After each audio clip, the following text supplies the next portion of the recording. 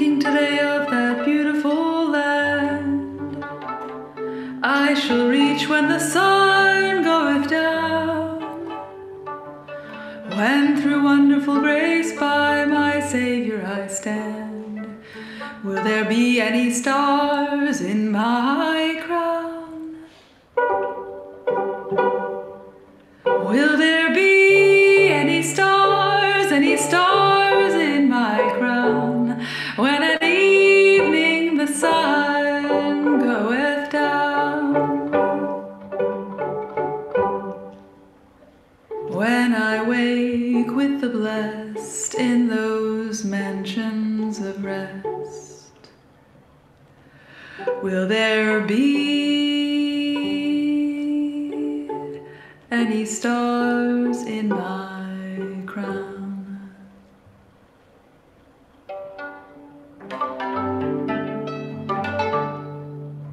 In the strength of the Lord let me labor and pray, let me watch as a winner of souls, that bright stars may be mine in that glorious day. Should there be any stars in my crown?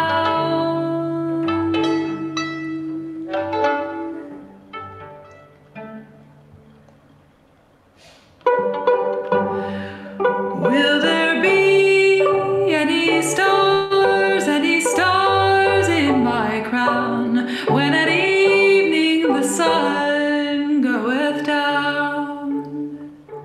When I wake with the blessed in those mansions of rest, will there be any stars in my crown?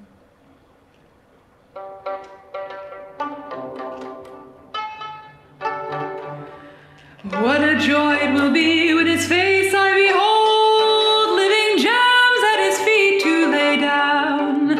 It would sweeten my bliss in that city of gold, should there be any stars in my crown.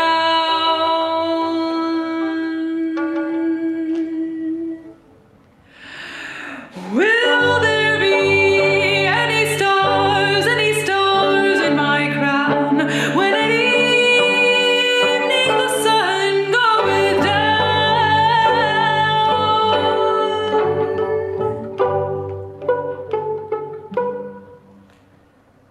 When I wake with the blessed in those mansions of rest,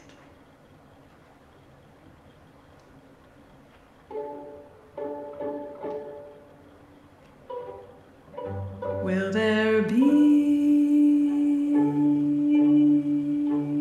any stars in my crown? I am thinking today of that beautiful land I shall reach when the sun goeth down, when through wonderful grace by my Savior I stand. Will there be any stars in my crown? Hello. Thank you for joining us. My name is Carol Blankenship, and I'm chair of the Department of Music and Theater at Rhodes College. It's my pleasure to welcome you to the 2021 Springfield Music Lecture. The Springfield Music Lectures program was established at Rhodes through a bequest by the late John Murray Springfield, a member of the class of 1951. The importance of John Murray's bequest to Rhodes is evident in the quality of the lecturers who have visited Rhodes for the Springfield Music Series. Past lecturers include Sir David Wilcox, John Rutter, Libby Larson, Jennifer Higdon, Pamela Z., Christoph Wolf, Morton Lauritsen, Alice Parker, Christopher Hogwood, Richard Teruskin, and many more. This week, we are welcoming Caroline Shaw to Rhodes as the Springfield lecturer. In just a few minutes, my colleague, Dr. Evan Williams, will formally introduce Caroline Shaw. But first, please enjoy Entr'acte by Caroline Shaw, performed by our friends at the Memphis Symphony Orchestra.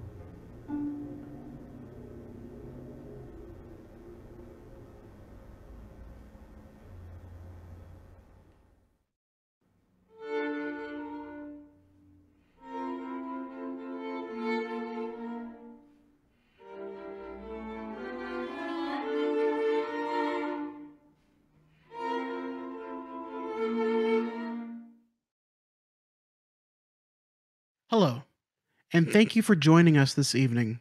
My name is Evan Williams, Assistant Professor of Music and Director of Instrumental Activities here at Rhodes College. It is my distinct pleasure to introduce our 2021 Springfield lecturer, Caroline Shaw. But before doing so, I wish to thank several people who made this virtual residency possible.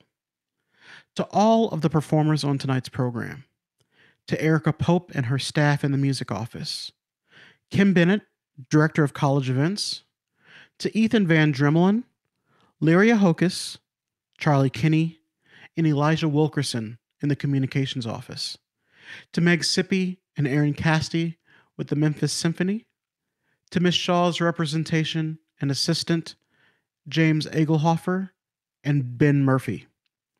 And of course, to John Murray Springfield and the Springfield family for their continuous support of the Springfield Lecture Series. The Springfield Lecture Series is devoted to bringing musical thinkers of the highest magnitude to the Rhodes campus to foster an appreciation of music as an academic discipline. We have been honored to host musicologists, theorists, conductors, performers, and composers to present a formal lecture and to engage with our students in the classroom. While circumstances mandated that this year's event be virtual, we have had the pleasure of welcoming Ms. Shaw to several virtual classes, lessons, and rehearsals over the last 2 days. Our students have been enthralled by Caroline's music and insight. Not only will we get to hear her music and lecture today, but we invite you all to join us for a question and answer session with Caroline at the end of the presentation. To say that Caroline Shaw's career is diverse is an understatement. She is a violinist, singer, composer, and producer. As a member of the vocal ensemble Roomful of Teeth, she won a Grammy for their 2012 self-titled album. As a composer, her landmark piece Partita for 8 voices, written for Roomful of Teeth, made her the youngest winner of the Pulitzer Prize in 2013. Pitchfork proclaims that her recent album released with the Ataka String Quartet, Orange, quote, exudes joy and a sense of wildness. Her music can be heard in films like To Keep the Light and Madeline's Madeline, along with the hit series Mozart in the Jungle.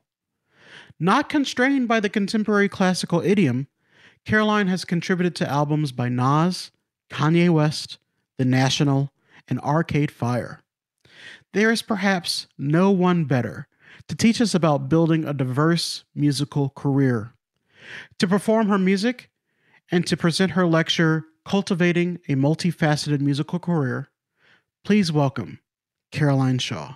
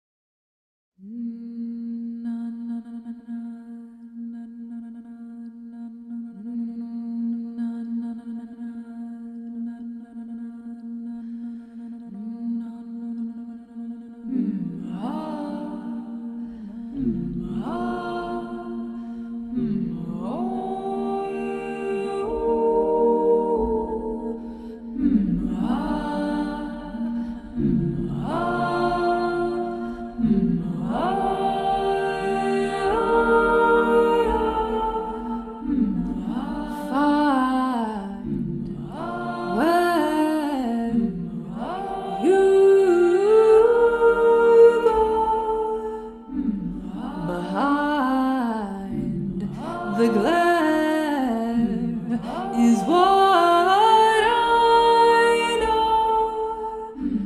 The melody climbs higher.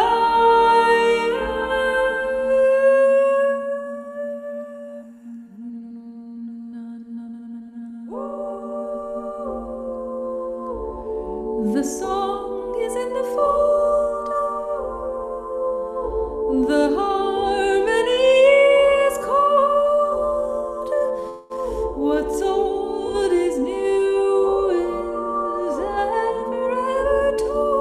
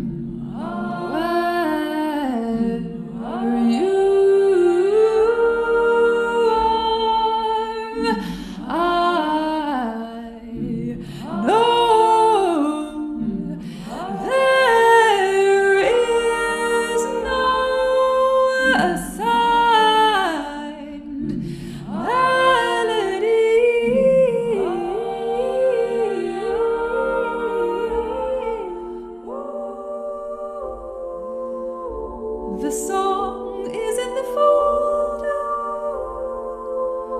The harmony is cold. What's old is new is old is new is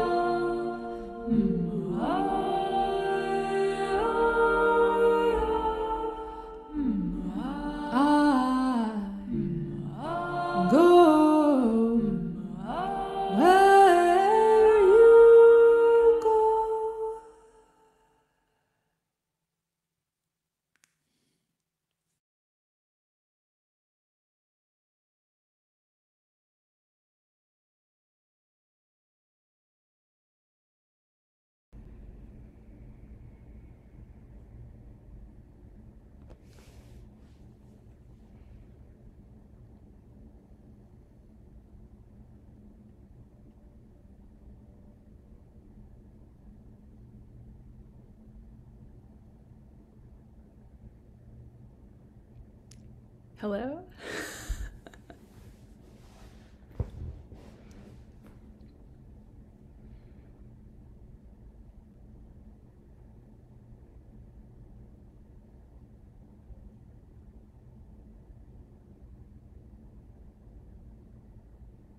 I'm just waiting to make sure I get a proper signal before I begin. Okay, thumbs up. Thank you. Thank you, Evan. Hello, everyone. I'm Caroline. It is a pleasure and an honor to be here today with you. I wish we could all be in the same room, of course, but I'm very grateful for this Zoom room. And I also would like to say that I fully understand the challenges of Zoom. It has been a year and I haven't quite gotten it right myself. So thank you everyone for their patience. Thank you so much to Evan Williams, Carol Blankenship, Erica Pope, Kim Bennett, and all of the staff and faculty of Rhodes College for inviting me into your world. Thank you, of course, especially to the wonderful players who dedicated their time to come together and perform my music. I was incredibly moved by your beautiful performances, and I'm honored to have shared this musical space with you. I've spent the past few days with students at Rhodes who are absolutely brimming with curiosity and creativity and mutual support and generosity. I've visited classes of the orchestra, choir, theory, history, and composition, and I've really enjoyed getting to know these wonderful members of the Rhodes community. Lecture might be too strong and specific a word to describe the brief remarks that I'd like to share with you tonight. At first, I thought I might embark on a sort of creative manifesto, but that seemed a little heavy and daunting. And then I thought maybe I'll offer some guiding advice specifically for budding composers and producers, but I am still gathering that experience and wisdom myself, but I'm happy to take questions at the end. So keep them in mind and please bring them forward later. What I realized after the last 2 days of speaking with these brilliant Rhodes College students whose interests include not only music, but math and physics and poetry and astronomy and ecology and the whole gamut, I realized that what I'd actually like to bring to the table this evening is something just a bit outside of music. I want to share with you a short excerpt from an essay by Derek Lynch, who is a professor of agronomy and agroecology at Dalhousie University in Canada. The essay is called "Soil is the Key to Our Planet's History and Future." This is something that I've been living with for about 2 years now. I've been working with a dance artist in Vancouver named Vanessa Goodman on a evening-length dance music theater project called Graveyards and Gardens, which just premiered in January and which we're going to keep evolving and working on over the next few years. And when we started working together, we found ourselves asking, what is soil? What goes into it? How do we honor and take care of it? How can we let soil play its simple part in the growth of plants that are part of the wildly complex ecosystem that sustains us? And then going further, what is memory and how does history of a specific land's soil, whether literal or metaphorical, affect what grows out of it? And of course, my brain goes to the musical metaphors in there. What is musical memory, which is something that I think about quite a lot. And further, is there a lesson to be understood here about the nature of creative collaboration, of bringing yourself and all that you have to offer into the mix with the ideas and histories and memories of others, of letting go in order to nourish the idea or the piece or the thing that is being created in that collaboration? I have no grand answers or conclusions today, but I thought that maybe I'd share with you this bit of writing from Derek Lynch, which has been seeping into the strange soil of my own creative world for a few years now. So here's the excerpt from Derek Lynch's essay. He writes, "What is soil? Soil is the thin layer of material covering the Earth's surface. It is made up mainly of mineral particles, organic materials like plant, animal, and human remains, air, water, and living organisms, all of which interact slowly yet constantly. Soil is the irreplaceable skin of the earth, Yet we have so many phrases in the English language that diminish its value and importance, like bogged down or cheap as dirt. Is it just dirt or a cathedral of evolutionary and cultural memory? A repository of memory, much like our bodies hold muscle memory, and our computers have RAM, and the ground is hungry. Soil stores our past, present, and will shape our future. Like a library, soil houses stories written from the microscopic to the immense evolutionary histories. Our impacts from global nitrogen cycles to our use of atomic weapons can be read as elemental and isotopic traces in the soil.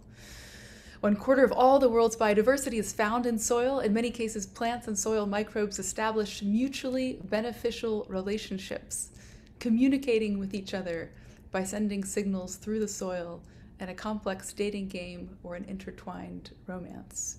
We need to cherish and learn from soil now more than ever. It holds the keys to our planet's past and future. So that's from the essay, Soil is the Key to Our Planet's History and Future by Derek Lynch, professor of agronomy and agroecology at Dalhousie University. We've talked a lot about creative process and collaboration over the last 2 days here. And I found myself coming back to these metaphors that ecology offers us. How do we take care of each other? How do we support each other? How do we respect and honor and remember each other and learn from each other? What are the questions that we're asking in our work? What are the questions that others are asking in theirs? What happens when we let our roots and stems and branches intertwine, fall away, transform, and grow again? Whether our practice is art or science or music, how can we let the soil play its simple part? Thank you so much again to Professor Evan Williams and to the faculty and staff of Rhodes for inviting me to speak tonight and to play and to sing. It may be one of the least musical lectures, bit of lectures about music, but I hope in there are a few seeds that might take root in some small way someday. Thank you so much.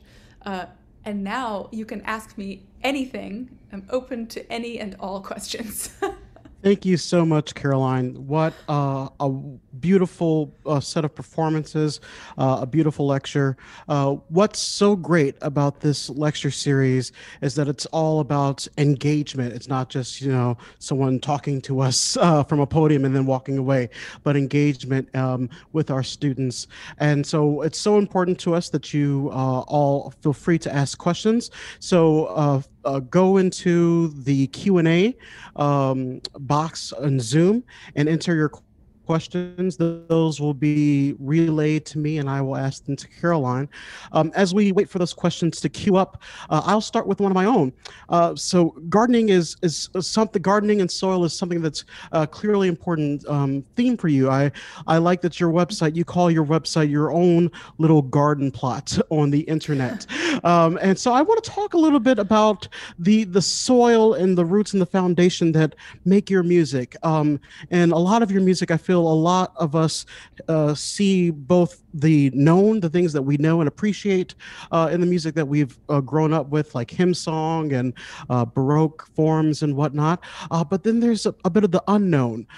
There's a bit of techniques from around the world, what some of us might call extended technique in the classical area. I was wondering if you could talk a little bit about how do you cultivate these traditions that you've grown up with, lived with as a musician, and bring them to this beautiful life in your music?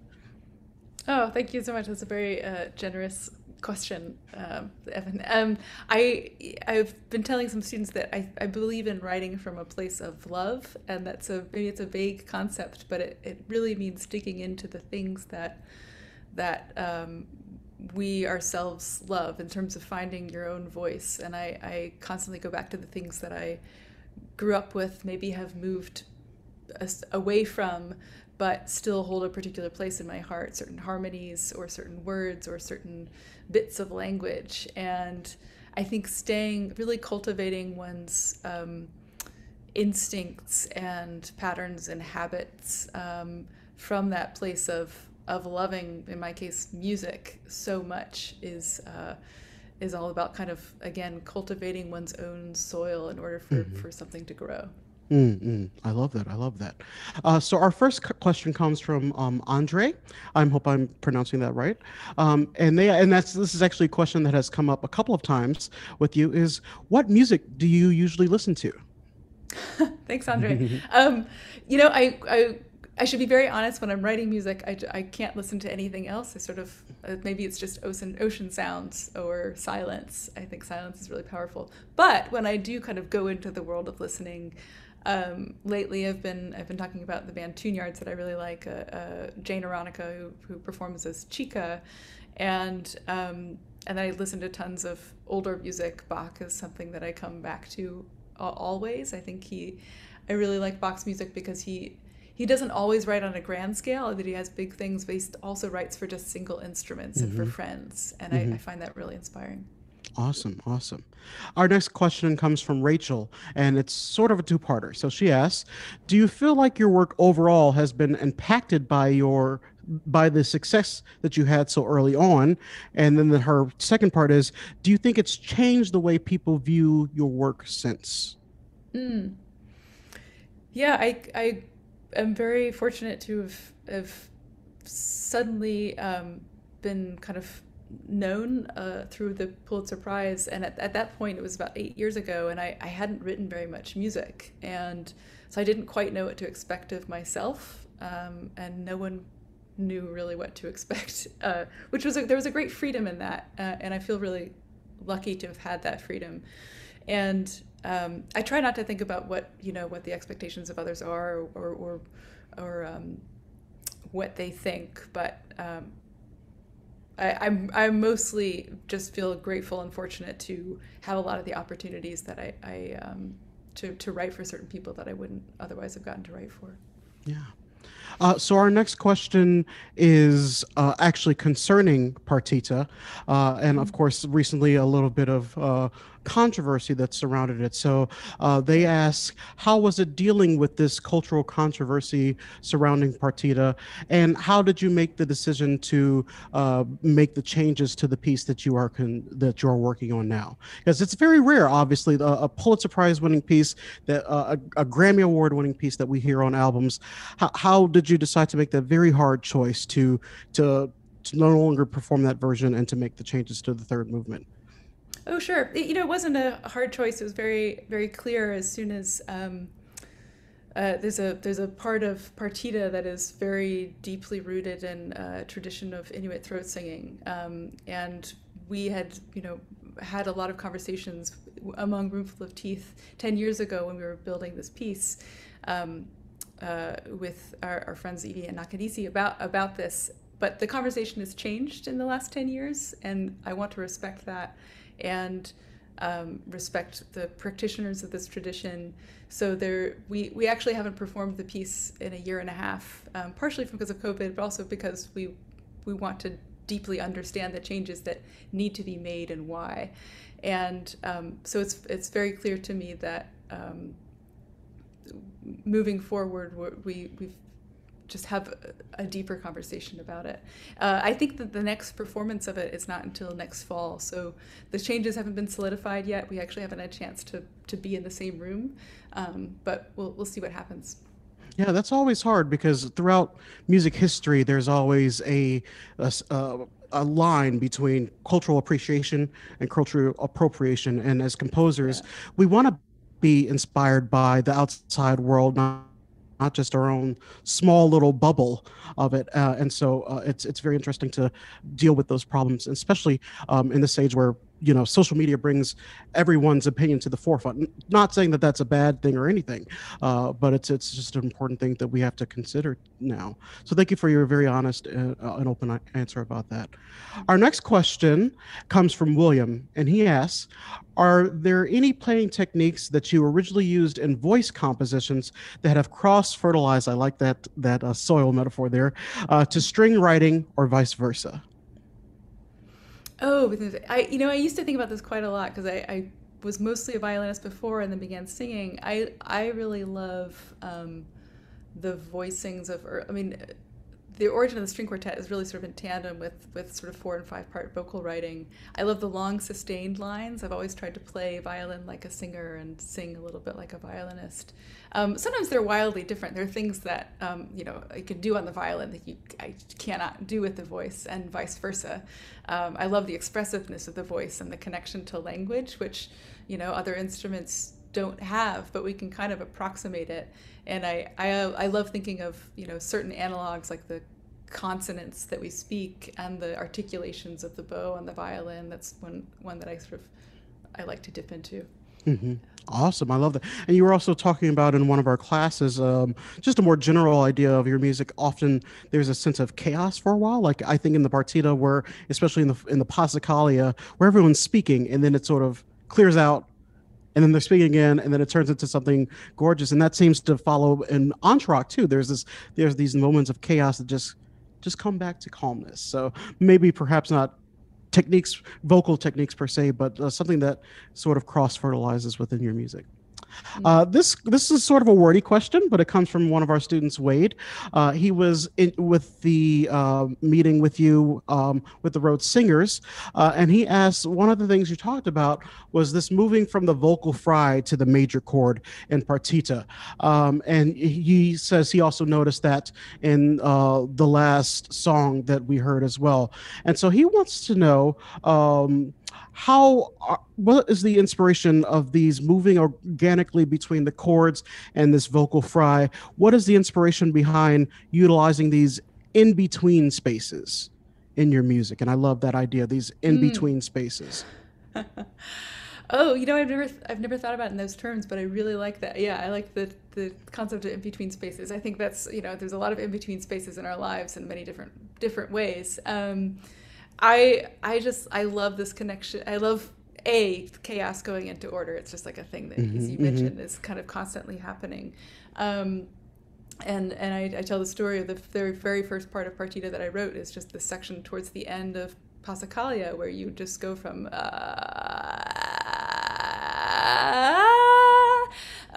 up into a chord, which feels it's just playful and childlike. We all did this as a kid. You kind of like play with your voice that way. And I love things that just transform into other things. Yeah. Awesome. We have a question for one of our professors in the art department, Carl Erickson. He asks, to return to the idea of gardening, in a way, what is the role of chaos and structure in your work? How do you incorporate chants, weeds, and volunteers into your work? I love that. Volunteers. Oh, yeah. I don't know quite what he means by that, but yeah. So you're a real gardener. Yeah, I've right now I think of often I start with like entr'acte is a good case of this, something that's familiar and known, like these certain chords, and then smudging them a little bit and kind of erasing them. And then sometimes I start from the opposite, sort of something that is already smudged and broken and fragmented and erased, and then it kind of reforms or congeals into something else. I guess that's one of the things I love about, thinking about soil and compost and all the things that have gone in there and decomposed over various scales of time, congealing, or the seed sort of congealing into this other plant that grows up. I mean, it's springtime now, so I'm just noticing everything, and I'm wanting to get back home so I can plant my seeds. Yeah, it's just a rich and delightful metaphor that I keep returning to. Awesome. So we're probably going to take probably 2 more questions. So this one comes from an anonymous attendee, but they ask, in your future works, could you envision yourself collaborating with movement artists, dancers, and or choreographers? And you did talk a little bit about your work with dance and choreographers in your lecture. Yeah, I've so any other future plans? Future plans. There's always some future plans. Future plans. The future. I think I really wrote partita because I would love to be a choreographer or filmmaker, but I'll never be that. But music is my medium, so I was like, well, how can I make a this weird dance of foreground and background and dynamic movement and stillness in music if I can't do it with dance. I'm also a terrible dancer myself.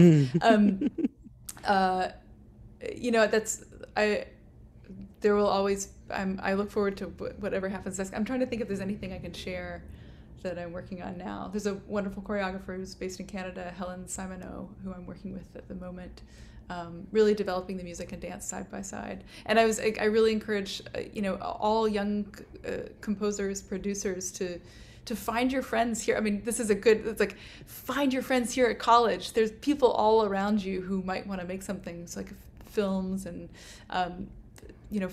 find the collaborators that you want to learn from and work with and grow with. Awesome. So our last question comes from Elijah. By the way, Elijah did some amazing video work on our first piece, the Will There Be Any Crowns in My... Will There Be Any Stars in My Crown? Wonderful work by Elijah, a student here at Rhodes. And he has a big question. The big question that everyone's thinking about today, especially after COVID, and how we get back to normal and what will the music landscape look like afterwards. So he asks, in what ways do you expect the music industry to transform over the next decade?